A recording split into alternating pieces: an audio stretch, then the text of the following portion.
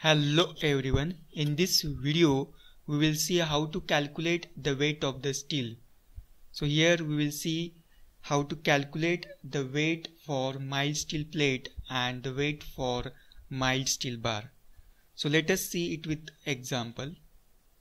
So first of all, weight of mild steel plate. Example: calculate the weight of mild steel plate that is 3 meter by 2 meter by 6 mm thick. So here we know that the weight of the steel is nothing but it is volume multiplied by density of steel. So here what is the volume for plate? So here you can see a diagram. So volume is nothing but area of the plate into depth or thickness. So here area will be length into width and thickness is nothing but depth.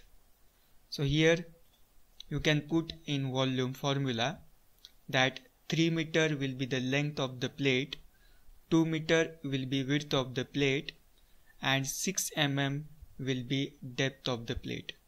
Here 6 mm is converted into meter, so I will divide it by 1000.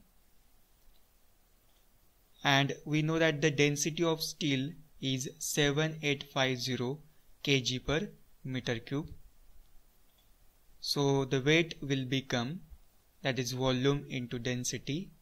So I'll keep the volume formula here and the density of steel here. So I will get the result weight of steel will be 282.6 kg. So this is for mild steel plate. Now next we will see for how to calculate the weight of mild steel round bar. So again the example is calculate the weight of mild steel round bar 6 mm dia and 1 meter length.